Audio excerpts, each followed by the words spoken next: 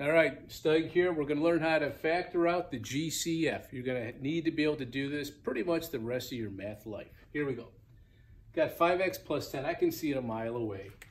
5 goes into each of these terms, so you pull out the 5, and then what's left over? Well, 5 times what gives me 5x, x, and then 5 times what gives me 10 plus 2. You want to double check 5x plus 10, bingo. Over here, ooh, this one looks rough. There's 3 terms, so now you need a factor and or a letter that goes into all 3 terms. So 3 is the only thing I can see. So I pull out that 3, bigger parentheses, because I got a lot more going on. 3 times what is 6x? 2x. 3 times what is 15y? Plus 5y. 3 times what is 3? 1. You got to put the 1 there. I'm going to double check in my head. 6x plus 15y, bingo.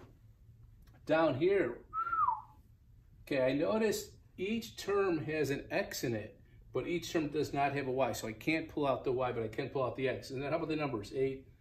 4 is the biggest number that goes into all those. So I take out 4, but I could also take out the x.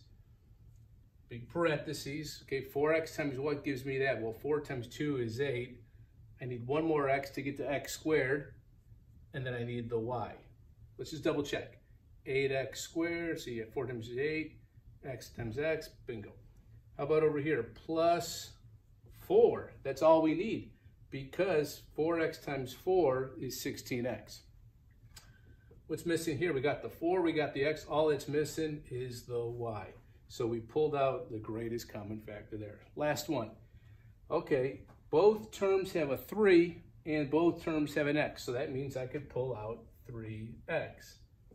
Now, 3x times what? I'm missing an x. Let's make sure. 3x times x. Yep, x times x, x squared. Got it. And then minus, because 3 times what is negative 12 minus 4. 3x times 4 is negative 12x. We did it. We're done. That, my friends, is how you factor out the GCF.